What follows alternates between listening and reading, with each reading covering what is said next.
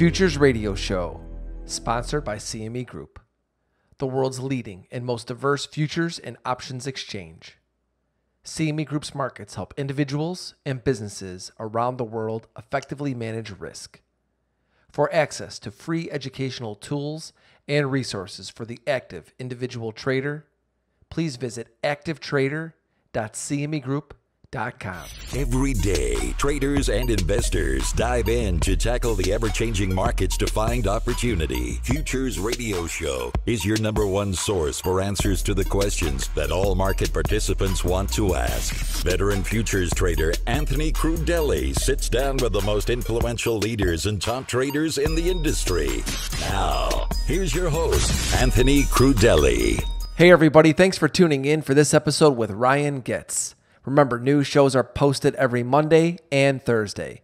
You can subscribe to the show on iTunes and YouTube. If you're enjoying the show, please leave a review on iTunes. Before I play today's interview for you, I want to give a shout out to the great sponsors of Futures Radio Show: CME Group, Trading Technologies, RJO Futures, and Top Step Trader. To learn more about these sponsors and the important things they are doing for futures traders, be sure to click on their logos on our website. Today, I spoke with the principal at Praus Capital Management, Ryan Goetz. Ryan fell in love with trading in college. He got off to a great start and then blew all of his gains. This taught Ryan a lesson. Trading wasn't going to be as easy as he thought it would be. So out of college, he got a full-time job and committed himself to learning how to trade while he was working. Ryan spent many years learning how to trade while he had a full-time job. And in 2017, he was able to leave his full-time job and become a full-time trader. Ryan shares with us his journey in becoming a full-time trader. We talked about his process for trading and building an automated strategy, how he sizes his positions, what his edge is in trading, and more. Without further ado, let me take you right to the interview with Ryan. So Ryan, I was reading about you and I saw that you started trading stocks in college, and I'm pretty sure that's probably how you got hooked on trading. So talk to us a little bit about your journey to becoming a full-time trader.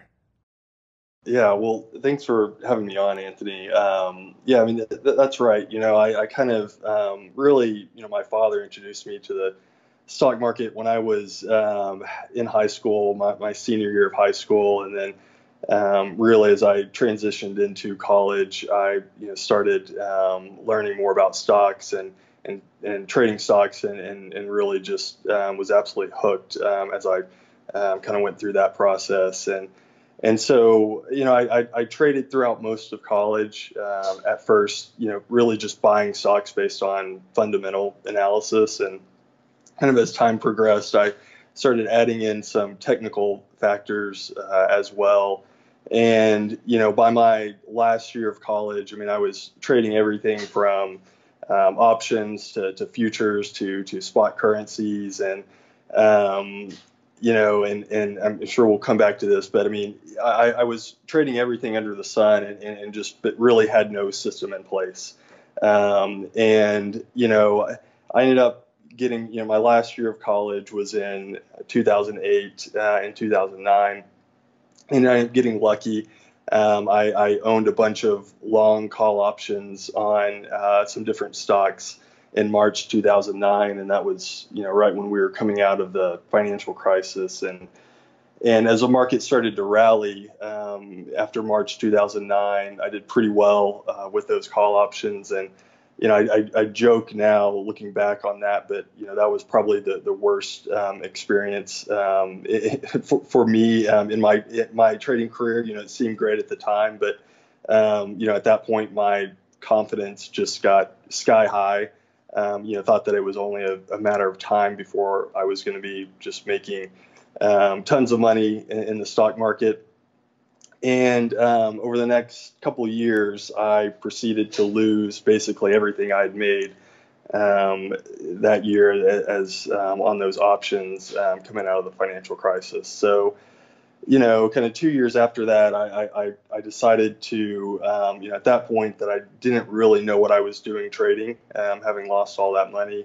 And I decided to take a break at that point and really focus on my career in finance that I had at that time. So, after taking a break for a couple years from trading, I still had a passion for trading, and so I continued to read, about the stock market and about trading, kind of as I was taking that break, and during that time, I came across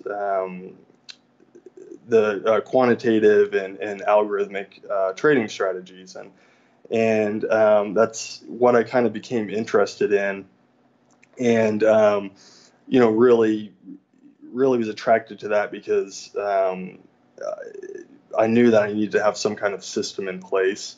And so that's really kind of where my focus, really honed in my focus on that type of trading, and proceeded in that direction, and that kind of a little bit brings me to kind of where I am today, and how I'm currently trading. Yeah, after reading your story and hearing you talk about your journey today, the one thing that keeps coming to mind is you've got grit. And as far as I'm concerned, if you're going to make it in this business, you have to have grit. You grinded it out when times got tough, and you did what I think few people would do, is step back, say, you know what, I'm going to have to get a full-time job. I'm going to have to learn while I'm working. And my guess is that there's a lot of people out there listening to this show right now that have full-time jobs that want to be in your position where they could leave their job and become a full-time trader. You've been able to do that. Talk to us about how you balance your time between working your full-time job and learning how to become a trader. Yeah, so I have kind of become an early riser since I graduated from college and started working full time. And so, typically I would get up, but between 4 5 in the morning. Most of the time, usually I had my alarm set for 4:30 in the morning, and I would get up and work or do research, code. I had to teach. I don't have a programming background, and so I had to teach myself how to code at that same time as well. And so I would teach myself to code, look at research different trading strategies, and I would typically do that up until I left to go to work in the morning, and then oftentimes spend some hours in the evening as well. But I tried to be pretty consistent. I also have a family. And so, I try to usually spend evenings with my wife and now my couple of kids that I have, but try to be really consistent, and I think that that's key with a lot of areas of trading, but that consistency that I had of getting up every morning and working, I think that really helped me develop my strategy over the course of a couple of years. Oh, I couldn't agree with you more. Until you have a consistent process in place, you're never going to find the results that you're looking for as a trader. Now, something I'm curious about is how you knew what to even look for or decide what to start programming when starting to build an automated strategy. I mean, I look back at my career. I traded for 10 years before I even considered automation, because I wouldn't have known at the beginning of my career even what to test or what to program. I was looking at so many different things. I mean, everything, when you look at it, looks like it could work, but very few things do work. So for a new guy like you who didn't have a ton of experience, where did you even begin? How did you know what to look for when beginning to program an automated strategy? Yeah, I mean, great question. I mean, it was a bit of a trial and error process at first, for sure. I mean, I'd been, just because I'd been so interested in the financial markets, I'd been following the financial markets since, my senior year of high school. And so, I feel like I already had a good fundamental understanding of different trading strategies and a good fundamental perspective on the market. But it's something else entirely to develop an automated trading strategy, and there's so many different different components that go into that. And, one of the hardest things is developing a strategy that that you back test that's going to translate to performing well during live trading, and that will trip a lot of people up. And that process just took me some time, and I would develop strategies, back test those, and then see how those performed, in live trading and more of a ongoing simulation type trading, and then also live trading as well, and making sure that executions in live trading were in line with what they were in my back test. And so, I mean, that I could talk for hours about that process and different things that I've done or developed over the years to make sure that back tests are in line with live trading.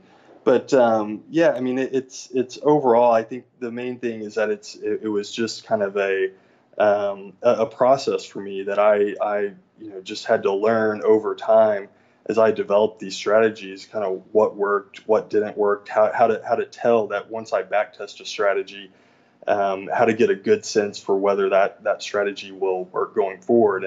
And I feel like one of the main things for me is that it has to have some kind of fundamental market principle that is explainable, that's simple and explainable, because you can get into the pitfall of overfitting based on past data, and really just your back test is not going to translate to live trading if you're just trying to fit to your past data. And so I think having some kind of fundamental economic principle is key when you're designing strategies, because what I found is that those have the best chance of working going forward in live trading. All right, let's just start with one strategy that you've developed. Take us through your process from beginning to end in developing that strategy.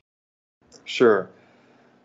Well, so I think probably one of the easiest strategies to understand and kind of will communicate some of this kind of the fundamental market principles that I'm that I think are important to have is I use a lot of volume profile, and I think that there's some good information when you're looking at volume profile in terms of identifying supply and demand points. And I think, when we're talking about fundamental market principles, I think supply and demand is something that we see in the market. It's known in any, not just in the financial markets, any market. When you're buying and selling a product, supply and demand, we know that that impacts the price. And so using market profile to identify different areas of where there's supply and demand in the market is an integral part of one of my strategies. And I will combine that with some other technical indicators. So all of my strategies use purely technical indicators on price and volume as inputs. And so I will use the volume profile to identify areas of supply and demand. And then also I want to make sure that I'm trading with the longer term trend that's apparent in the market. And so I will use this particular strategy uses the ADX indicator as well as the RSI, and I will use both of those indicators to make sure that I'm trading in the direction of whatever the underlying trend is. And as I'm developing strategies, when we start to, you asked a question about what markets I'm trading, and so I like to, right now I trade 15 different futures markets. I run the exact same strategies across all of those different markets.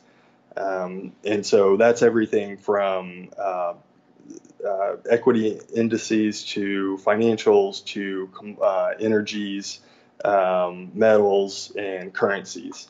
And so futures contracts on all of those different markets. And when I'm developing a strategy, I'm primarily looking for a strategy that is robust and something that is going to work across all those different markets, that is going to work across different time frames and different parameter sets. And so, some of the best advice that I've heard when I first started developing automated trading strategies is that you're not trying to develop the strategy that looks best in your back test. You're trying to develop a strategy that is robust and that is going to work going forward. And that probably means that there's strategies that are going to look better when you back test them, but that doesn't necessarily mean that that's the best strategy to use going forward. And so I'm typically looking for something that, when I change and look at, different parameters for all these technical indicators that I use, when I look at different parameters for the RSI, for the ADX, for my volume profile, when I, look at, different ranges of support and resistance, I'm looking for a strategy where I can alter all of those parameters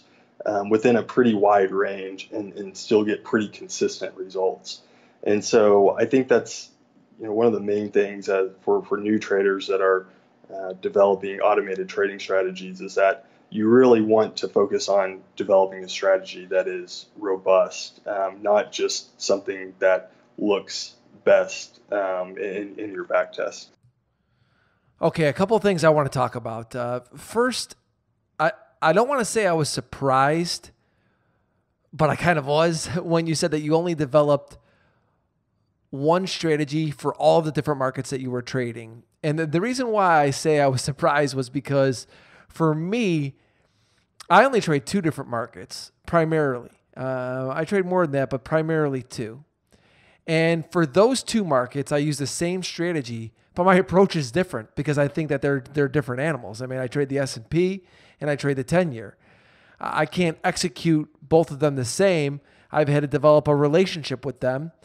And for me, if I traded both exactly the same, I feel like my results wouldn't be as good. So I'm wondering why you felt that you only needed one strategy and that it would work equally as well on all of the different markets that you're trading. Sure. Yeah. So for me, it goes back to the concept of robustness and, the optimal, when I back test a strategy, sure, there's an optimal point where you say this strategy works best on crude oil, and so I should only trade it on crude oil. The problem for me with that is, the markets are constantly changing, and you can look back. I can look back at my results historically and see when that just as different dynamics change across markets globally, you can see certain markets going in and out of sync with my strategy. And so as long as, if I have a strategy that I've back tested, I need that strategy to show a profitable back test. Well, and not just a profitable back test, but also a back test that with a good risk to reward metrics, right? And so it needs to have good performance metrics across those 15 markets that I trade. And that gives me confidence that, okay, I don't know that this strategy is going to be profitable in every single market going forward when I start trading this live. But I think that it will be profitable in the majority of the markets that I trade, and that gives me good diversification from an overall portfolio standpoint that, as one market works better with my strategy at one point in time, like that's probably going to change over time, and different markets are going to work better with the strategy. And so, and so I again, it goes back to my point of robustness, of developing a strategy that I think will work consistently in the future, not just optimizing to a single market based on past history. And so, so ultimately, I'm trying to develop these broad strategies that are simple, that are based on fundamental market principles that I think are relevant across every single market that someone can trade. And then I'm going to run those strategies across every single market, because I feel like that gives me the best chance of being profitable from a portfolio standpoint in the future. Okay, yeah, very valid points as to why you chose to go that route. Now, the other thing that I wanted to talk about was position sizing, but quick question before we talk about that is, do you use any fundamental analysis, or is it just purely technical analysis in your strategies? No fundamental research. None. Okay, now the reason why I asked the fundamental analysis question first was because, let's face it, in this day and age, these macro themes and Twitter headlines, just they move the market so much that even though I'm a day trader, I have to keep an eye on these things. And obviously with what's been happening with the Fed, central banks over the past, many years now, I feel it's extremely important for me as a trader to understand those themes that are happening in the market. Is the Fed raising rates? Okay, I'm going to trade my treasuries a little bit more aggressively on the sell side.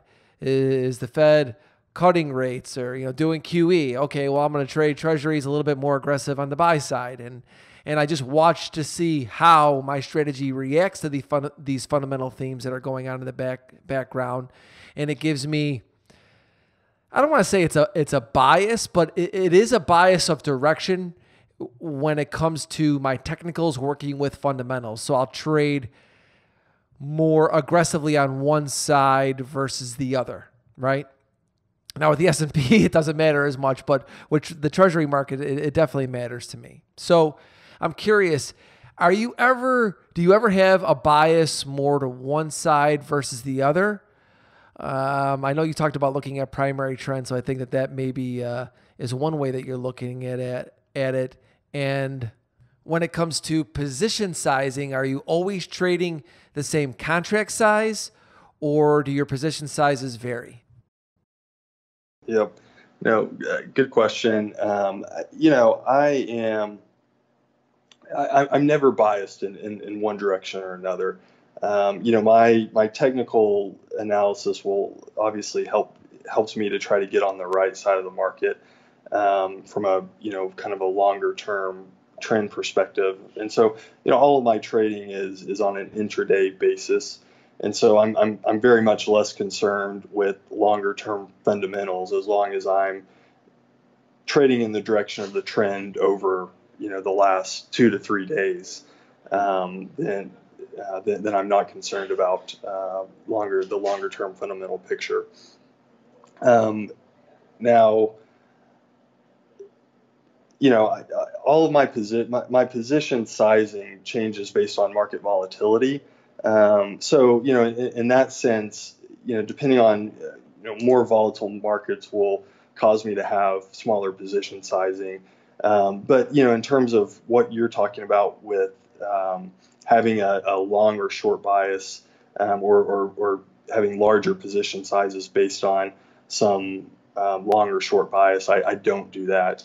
I'm wanting to play out the statistics, right? And I know that if I take similar position sizes, adjusting for volatility, just because I want to have smaller position sizes if there's more volatility in the market. But outside of that adjustment, I want to take consistent position sizes because I want to give the chance for the statistics to play out over time.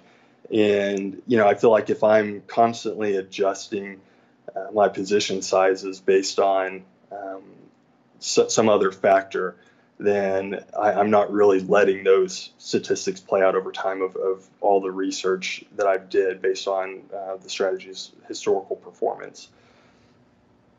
So what is it about your strategy that you feel gives you an edge? Sure. So I think the primary thing that gives me an edge is my ability to code my strategies, and also the fact that I've been watching the markets for a long time now, and I feel like I understand some of the fundamental drivers in the way markets work. And so I for the majority of, and definitely not saying that every firm is like this, but a lot of the firms and people that I know that work for quantitative type trading firms, there's really this disconnect between the people who are developing the trading strategies, who are generating the trading ideas, and then the individuals that are responsible for coding those and putting those into an automated strategy. And so my ability to look at the markets, to come up with a trading idea, a strategy idea, and then implement that into code, I feel like really gives me an edge in the market, because I feel like for me that's a pretty seamless process, and I can go from idea generation to strategy deployment in a relatively short period of time, because I understand, I'm working through that entire process. I understand I'm directly coding all of it, and so I understand exactly what to look for as I'm coding it, and then when I'm testing that, I know what to look for in terms of errors in that code, or things like that might cause the strategy to falter in the future. And so I think that kind of seamless process of developing a trading strategy really gives me an edge. I know you said that you trade 15 futures markets, so I hate to put you on the spot here, but can you name all of the 15 markets that you're trading? Sure. Yeah, I'm sure I may end up missing one here, but so I trade the Australian dollar, the British pound, the Canadian dollar, the Japanese yen, the euro, and then I've got crude oil, gold, silver, copper, natural gas, the NASDAQ, Dow, E-mini, S&P, and then the 30-year and 10-year treasuries. So why did you ultimately choose those 15 markets to trade your strategy on? Why not different ones? Why not more than 15?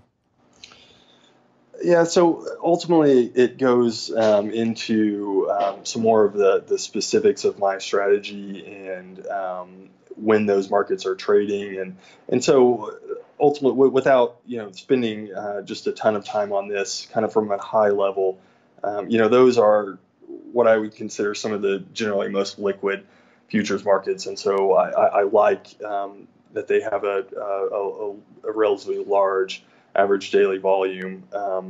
They're liquid products. They also trade generally, almost 24 hours a day for the most part. And so, from a high level, most of my strategies are looking at predicting kind of where the market is going to be trading in the during the morning trading session of the U.S. market. So, call it 7 a.m. to 11 a.m. Central Time. And so I'm basing that, as I was kind of describing that my strategy earlier, where I'm using volume profile. I'm using volume profile as well as some other technical indicators based on the previous day to say, okay, here's the price and volume that we had the previous trading session. As a result of that, I think the market's going to be trading in this range tomorrow morning. And so I will look at my strategy will look at scaling in, getting into a trade during the night session. So, generally from like 12 a.m. to about 6 a.m. in the morning is when my entries are occurring. And so with those markets, I can get into those trades kind of overnight and look to take advantage of where I think the market's going to be trading that next morning. And those markets allow me to do that with the trading hours. There's other futures markets that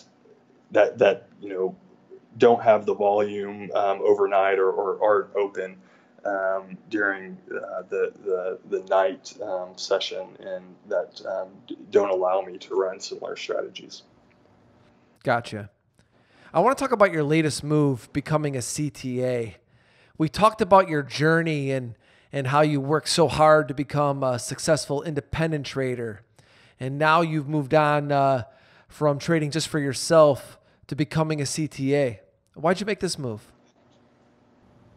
Well, so, I left my full-time job back in April of 2017 to become an independent trader. And as time progressed, I got some interest from some people that were interested in investing alongside me, that I'd shown some pretty consistent profitability. And so, the fact that I had some people that were interested in investing, and then, just the obvious fact of being able to also draw a management and incentive fee as people invested alongside me off the money that I was managing, that was also attractive to me. And at the end of the day, I kind of looked at, as I thought through the process and looked at what would be required to set up a CTA trading program, and the cost wasn't all that prohibitive of getting set up as a CTA. There's, without going into too many details, typically a CTA manages separately managed accounts, and so you're not pooling investor money. Each investor has an account, a separate account, and they have control over that account, and you're not pooling investor funds. And because of that, it can be less cost prohibitive to be set up as a CTA under that structure than as a hedge fund or something like that, where you're pooling investor assets. And so it was attractive from a cost standpoint, and so I kind of just looked at it and said, okay, I'm trading my own money today. I can continue to trade my own money. This setting up a CTA program will also give me the ability to allow other people to invest alongside me as I continue to trade my strategies. And so I didn't feel like it was going to change in a lot of regards. My trading was going to remain the same, and particularly since it's from an automated standpoint, it can be emotionally, it can be a huge change trading other people's money, investor money. And, I've definitely felt that emotional response a little bit as I start to add clients. But at the end of the day, I'm running my strategies. I don't ever, override my strategy signals. Everything trades on an automated basis, and I don't ever override those. And so I feel like that makes it a little easier for me, and in the transition a little easier, as I'm trading investor money, that I just continue to let my strategies run as they've always run. Like I said from the beginning, I love the grit, love the ambition. Great insights so far today, but we're not done yet. I have rapid fire questions next if you're ready for those. Yeah, I'm ready, Anthony. All right, everybody. Our rapid fire segment is sponsored by Trading Technologies. Access the global markets from virtually anywhere with TT. They are the world's fastest commercially available futures trading platform. And now you can trade cryptocurrency spot and derivative markets side by side. For more information, please visit tradingtechnologies.com. Ryan, first question for you. What trader has influenced your life the most and why? For me, it's difficult to identify one in particular. I've been influenced by many different traders and have taken small pieces from a bunch of different people. What was one of the hardest things for you to overcome in trading? The success that I had early on in college, and the overconfidence that I developed as a result of that. How has your trading process evolved over the years? One from really that being 100% discretionary in college to 100% systematic today. What is one attribute that you believe every trader should have? Patience. What's your favorite book about trading? Market Wizards. Favorite movie about trading? The Big Short. Best piece of advice you've received about trading? Don't focus on your next trade. Focus on your next 1,000 trades. It's all about compounding wins over a very long period of time. If you could go back in time and give the younger you a piece of advice, what would it be? Identify your edge and be specific. Figure out what you do better than 90% of other traders. And if you can't answer that question, you don't have any business trading. If you had an elevator pitch me your edge in trading, what would you say?